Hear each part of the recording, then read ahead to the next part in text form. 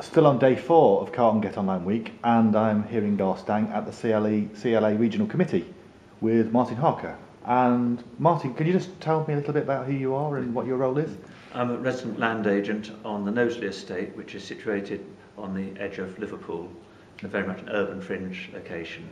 Okay, well thank you for that. You've been telling me about a particularly innovative project that you've implemented, bringing fibre to parts of the estate. Yes, it's been an interesting one. It's kept us busy for the best part of a year now.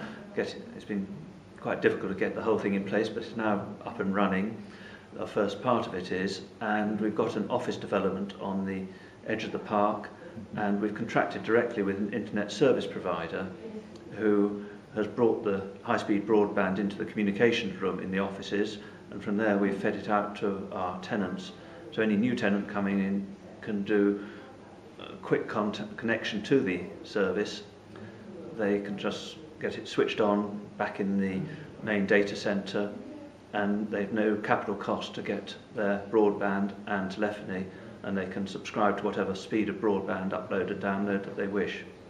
But the more interesting bit thereafter is we've taken it on through the park, through about a mile of cable up to the hall, so that the estate office in the hall and the events department in the hall have got fast broadband, and it's available for customers, clients who come to the hall to use it for conferences. But en route to the hall, we're picking up about 20 houses and a couple of offices, one of which would have to move to a different location if we didn't provide faster broadband. So we've secured their rent for the future by bringing in that broadband, and that is a project that's just about to get going. Hopefully digging starts next week to put the cable in.